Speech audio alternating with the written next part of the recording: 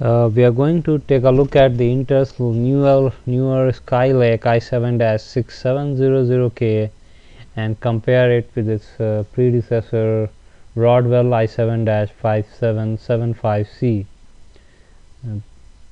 With Broadwell, Intel shrunk the node from 22 nanometer to 14 nanometer, which kept same as Skylake, so basically it did not change any manufacturing process, but it did potentially optimize the performance for a given clock period. So we will take a look at these two high-end processors and compare their performance. But let's take a quick look at their specifications. Both of them are quad cores and they have support for hyper-threading. So all it boils down to is their clock frequencies: 4 GHz versus 3.3 GHz and 4.2 GHz versus 3.7 GHz. So going purely by the clock frequency, and on the top of that maybe slight improvement in its processor architecture, we expect Skylake to be slightly better than the Broadwell. And one of the reasons is that it also has a higher cache memory at 8 MB versus 6 MB for Broadwell. But that improvement may be like in 10%, 5% or smaller in this range. We will take a look at the pass mark scores. Unfortunately, it does not tell the same story as we are predicting, and that's 10,821 for Broadwell versus 10,886 for the Skylake, which does not align with what we observe in the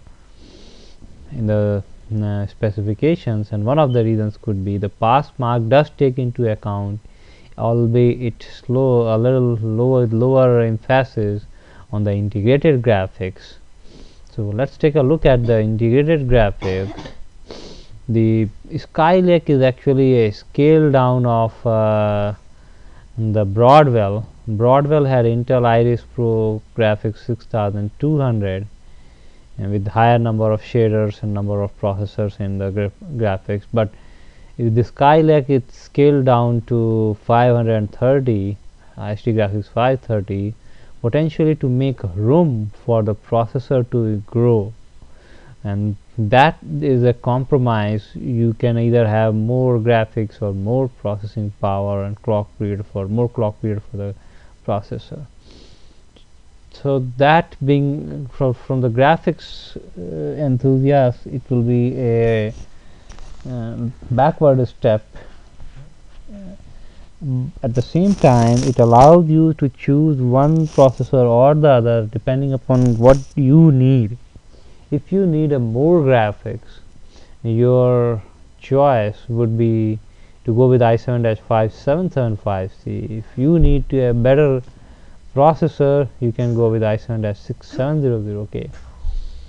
That's why Intel has two classes of processor. One is the Skylake, Broadwell, and so on and so forth, and then we will have a Broadwell E, or could be Skylake E, and that does not have the graphics, and that in those processors Intel is able to put more number of cores.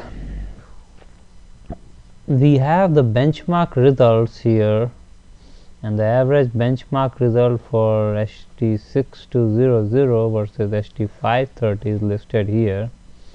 We have 68% better performance in average user benchmark versus peak overload benchmark shows 69%, and then there are other benchmark that shows 44%. So we have these average benchmarks results that predicts as per our observation. So I hope this comparison makes sense to you. Thanks for taking a look.